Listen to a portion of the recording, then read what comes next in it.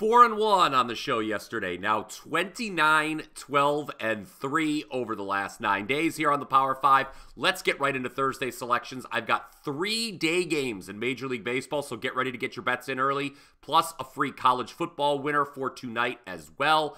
As a reminder, you can always comment down below with any questions or thoughts on my plays. We're going to get it started. The first play, under Giants, Brewers, shop around. You still may be able to find an 8.5, but I like this down to 8, which may surprise some of you, given how the two starters, Hayden Birdsong for the Giants and Aaron Savale for the Brewers, how they've looked recently. Neither of them are really in good form. I'll get to that in a minute and why I think both of them can bounce back. But this is the rubber match of a 3-game series between the Giants and Brew Crew. Remember, I cashed the 3% winner on the over in Tuesday's game. Giants won that 5-4. Brew Crew bounced back by winning 5-3 last night. This is a day game again, 2:10 Eastern time start. The thing with Savale is that he's generally pitched better at home this season, both with Tampa and here in Milwaukee. All 4 home starts for the Brewers have seen Savale allow 2 runs or fewer. With closer Devin Williams back in the fold, the Brewers bullpen now has the lowest ERA in all of baseball for the season, so we should be good on the back end as well. Turning to the Giants with Birdsong, you may recall he was great in July. 2.45 ERA in 5 starts. He stumbled a bit in August, I know, but last time out, Birdsong allowed just 1 run in 4 innings. I think we're going to get more of that here. So under, down to 8, is the call for Giants and Brewers. I mentioned earlier, Power 5 on a tremendous 29, 12, and 3 run these last 9 days. Well, if you've been enjoying the free winners, like under San Francisco, Milwaukee, which I just gave you, go ahead, smash that like button. Always appreciate the support. Also, don't forget about your opportunity to get a free week of winners at WagerTalk.com. Find out more about that right now at my page, wt.buzz/BP. Let's get back to the Power 5. Second play for today is Padres Cardinals under 8. We cashed the under in yesterday's game between these two teams. St. Louis ended up walking it off in the bottom of the 9th to win 4-3. That came on the heels of the Cards dropping the first 2 games of this series. It will be Sonny Gray on the mound this afternoon for the Redbirds. Now, he's certainly struggled since the All-Star break, particularly when it comes to allowing home runs. However, in his career against the Padres, Gray 2-0 with the 1.64 ERA. Pardon me, his 2 previous starts against the Padres, 2-0 with the 1.64 ERA. One of those was as recently as April. So I think Gray's going to be okay here. Then you've got Michael King starting for the Padres today. He has had no issues of late. 2.29 ERA with only 2 home runs allowed since the break.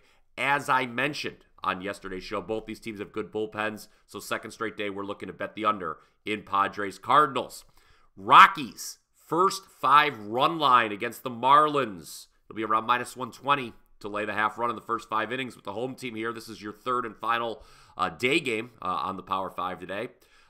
That -120 price, pretty much the same as it is for the Rockies to win the game, but I'm going to choose to focus on the first 5 and leave Colorado's league worst bullpen out of the equation. The Rockies have taken 2 of 3 so far in the series. Probably feel they should be going for a 4-game sweep today.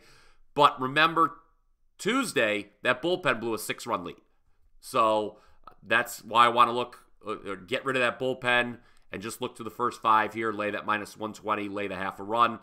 Can't look past the fact the Rockies, who are a much more competent team at home, as you know, they've led after the first 5 innings each of the last 2 games. They're the much better defensive team than the Marlins as well. That's something that gets overlooked in baseball handicapping a lot. The Marlins committed 4 errors last night. Rockies, they're a more sound team in the field, so I'll play them first 5 run line again, -half a run. One more for you in MLB tonight, under 9.5. In Orioles-Dodgers. This is another rubber match. Orioles won as big underdogs on Tuesday.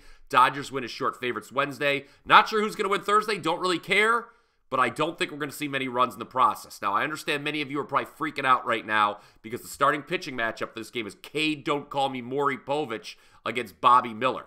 But Miller had 9 strikeouts in 6 innings his last start. Meanwhile, Povich, he's allowed 3 runs or fewer in 7 of his last 10 starts. If we can get to the bullpens without either starter blowing up, and I don't think either will, we're going to be in great shape here. 9.5 is too high of a total, so under it is.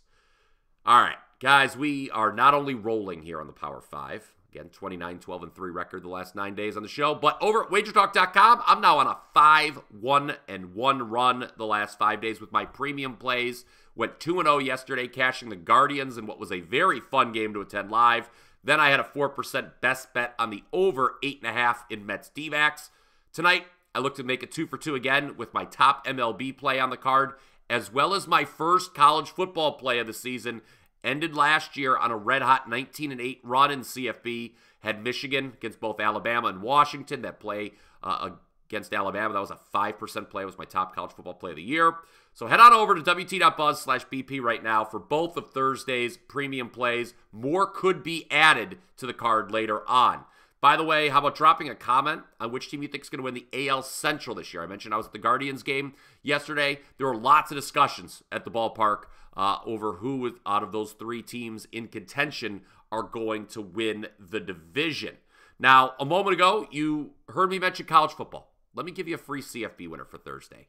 And how about taking an FCS team to beat an FBS team? What a Bryan Power way to kick off the season this would be. Sacramento State plus 3.5 versus San Jose State. They don't need to beat them. They just need to stay within a field goal. I mean, what does this line tell you? San Jose State, for those of you who may not know, does not bring back a ton of experience. Major question marks coming into the season at quarterback. Sacramento State, okay, not only have they not had a losing season at the FCS level since 2018, but the Hornets have wins over FBS teams each of the last 2 years. They won at Colorado State in 2022 and at Stanford in 2023. So let's take the points with Sacramento State. The Hornets sting San Jose State in tonight's opener. Time to recap the Power 5. Going back to the top.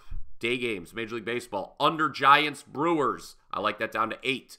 Number 2, Padres, Cardinals. Under 8.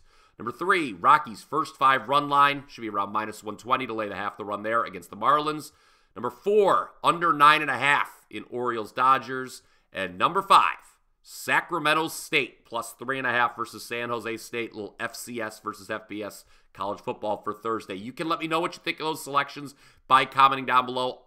Also, if you already haven't done so, smash that like button right now. And if you're not already subscribed to the WagerTalk YouTube channel, go ahead and do that right now. Click that bell. You get instant alerts when all your favorite shows drop. Speaking of your favorite shows, not only do I do the Power 5 daily, but you can't forget about the Morning Wager with myself and my good buddy, Mark Zinno, every Monday through Friday. That does it for the Power 5 today. Once again, my top plays for tonight, 1 in MLB, 1 in college football, will be available at wt.buzz/BP. Also, check out that special offer. You can get a full week of winners absolutely free. Oh, by the way, today's your last day to get my 5% max bet on a college football win total. I've never done a 5% on a win total before. It is my favorite win total this season, either NFL or college. We hit 70% with 5% plays in college football going all the way back to December of 2022. You can find me on X with any questions at Bryan Power _wins. Until next time, let's cash some tickets.